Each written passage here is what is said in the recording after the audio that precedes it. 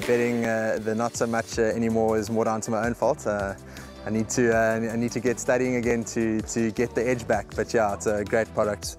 I love the exchange. It's really, in my opinion, one of the better bookmakers, if not the best bookmaker out there.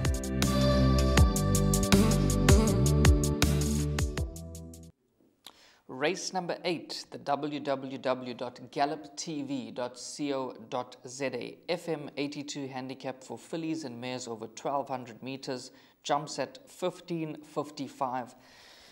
It looks to be a very, very competitive lineup. 13 horses go to the post. Warren, the betting is very open, but I quite like number 8, Sachet Away. The form is very good.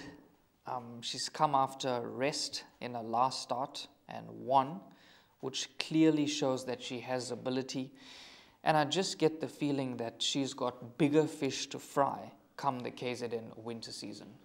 I disagree with you. I think it's a very easy race. Banker the field.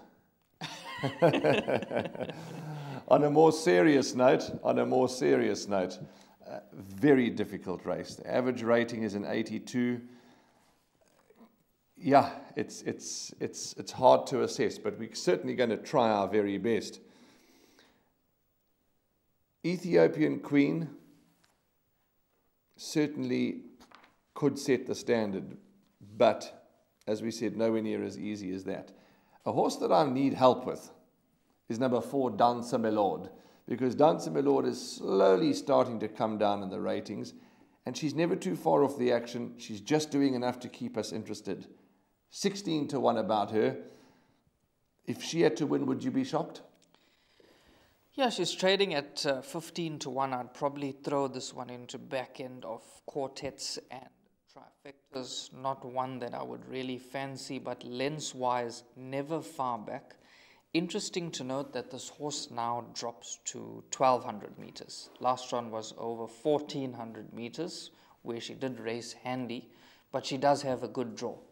She certainly does indeed, and that's up the lane at Hollywood Bet Scottsville, drawn 4, so certainly a lovely draw up the lane. Ethiopian Queen, number 3, we've touched on, looks to be a progressive filly. Going back to the horse that you started the discussion with, Sachet Away.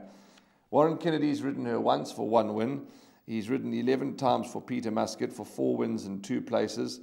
You're quite right. They could be rubbing their hands, this team of Muscat, Hollywood and Kennedy, rubbing their hands and saying, well, the KZN champion season or South Africa's champion season is around the corner, and they could be looking to compete with this horse Sachet Away. And I think they could, already at an 89, I think she's better than that. So you could be on the right one here. If we were pressed for a first choice, I'd be in your camp with Sachet Away.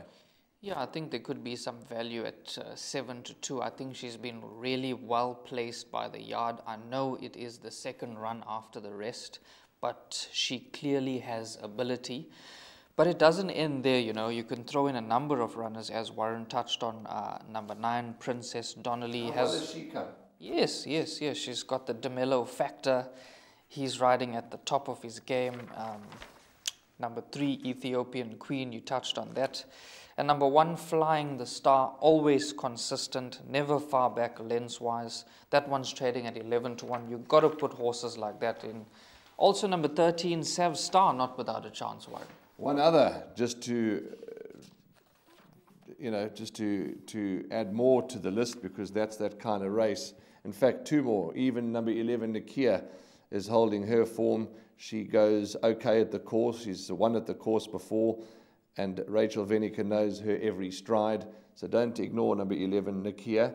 And when I took the betting down for value, number 10, Maquette. You look at Maquette's overall form. Beaten Ancient Epic, beaten Vivacious, 5th, 2 lengths to Star Act, was the fastest finishing, got cleaned up at the start. Last time out, okay, it was not a good run, 2nd to last, so that was a bad run. But she's had 1 bad run. She's lightly raced. There's been 5 runners, 2 winners out of that form line where Social Butterfly won, and they've priced her up at 25 to 1. That's not her price, in my opinion. So I'm going to be including her as well.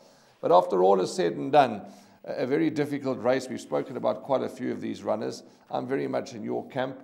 Narrow first choice, Sachet Away. I'm looking forward to seeing her compete here.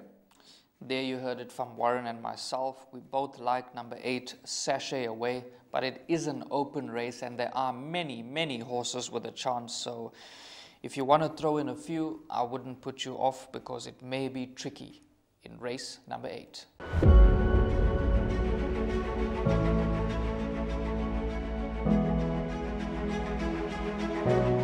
It's Donovan Everett from Cape Racing, and I'd just like to say it's an absolute pleasure to be involved with Intrabet and Cape Breeders in this golf day today here at Pearl Valley. It's fantastic for the industry to see all the relevant stakeholders coming down and having a good time and networking, and it's exactly what the industry needs right now in terms of moving forward and recreating some positivity to take us forward into the next year.